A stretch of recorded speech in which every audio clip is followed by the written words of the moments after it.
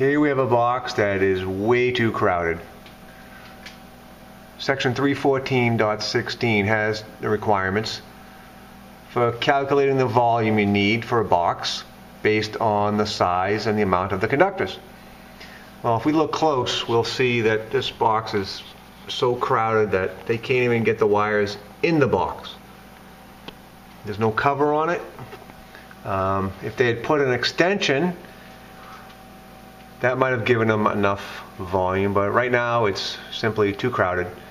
That's going to possibly result in wires being damaged, which could arc and spark and possibly cause a fire.